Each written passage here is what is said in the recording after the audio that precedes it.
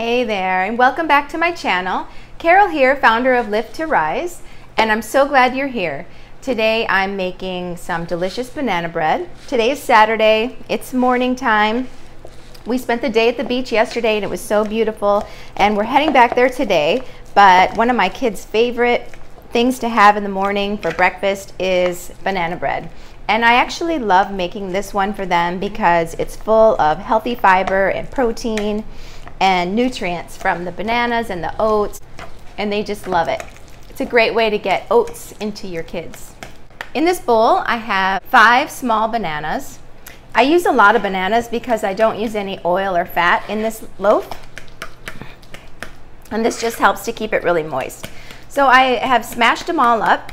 These were really ripe bananas. They had some brown spots on the skin, and I just mashed them all really well. Then I'm going to add 1/3 cup of pure maple syrup. That's going to give it that super sweet taste. You can use less if you want, or you could use dates if you want to sweeten it with a whole food. And then most recipes for banana bread call for eggs, but instead I've used 2 tablespoons of ground flaxseed, and I mixed it with 6 tablespoons of soy milk. You can use any plant milk. And this will act as a binder to hold everything together. So that's going to replace about 2 eggs. Then I have a teaspoon of cinnamon. That's optional, but I like the cinnamon flavor. A teaspoon of vanilla. A teaspoon of baking powder. And a teaspoon of baking soda. That's going to make it rise and make it nice and fluffy. And 1/2 teaspoon of salt. Okay, just mix all the wet ingredients together. Banana bread is a popular dish here in Hawaii, and a lot of roadside stands sell it, but it's loaded with simple sugar and eggs and butter and things like that that we don't really like to eat. In this bowl, I have 2 1/4 cups of oat flour. I just took rolled oats, regular rolled oats, and whizzed them up in the Vitamix to make a fine flour. Okay, so we just mix this all up just until it's moist. It doesn't have to be perfect. My boys love oatmeal, but this is a special treat for them because it's nice and sweet and it's full of that yummy banana flavor.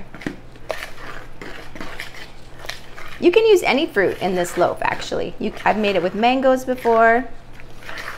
Pineapple would be good. Papaya would be delicious too. Okay, so it's just stirred just until it's all incorporated. Then I have a loaf pan. This is a non-stick loaf pan, but I like to put a little parchment in the bottom just so it comes out a nice golden color and it's not dark on the bottom. And then this is going to go into the loaf pan. My oven is preheated to 350 degrees, and this will cook for about 45 minutes. It smells so good with the cinnamon and the vanilla and the bananas, and when you make this, your whole house smells amazing. And this will keep us going at the beach. Okay, it's going in the oven at 350 for about 45 minutes.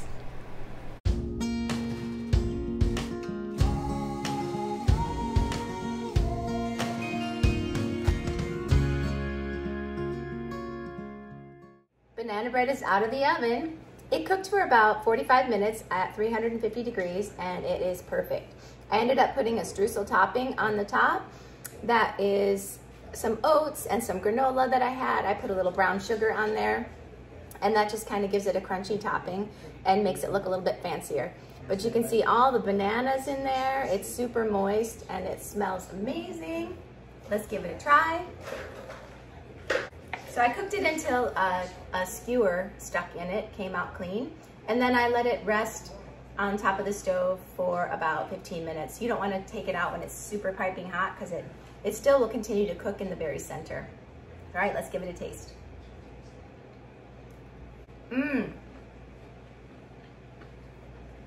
So good. So moist and delicious. I can taste the cinnamon in there. I hope you guys give this one a try. And if you haven't already, click the link below to get my free ebook. It's 5 of my favorite sauces and dressings that are really good to put on your salads. There's an enchilada sauce in there, and they're all whole food plant-based. So I hope you guys give this one a try and enjoy your Saturday.